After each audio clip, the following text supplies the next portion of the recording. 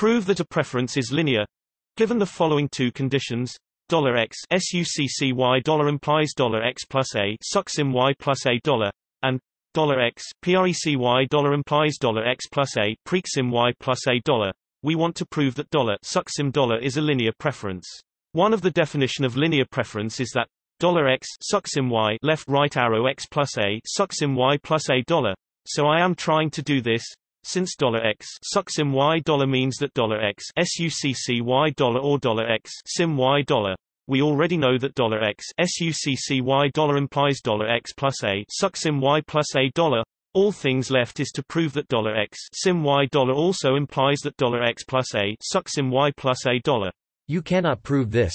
It is wrong. Let $n equals $1 and define $u x equals min x $0. Let $sucsim dollar be the preference relation represented by $u dollar.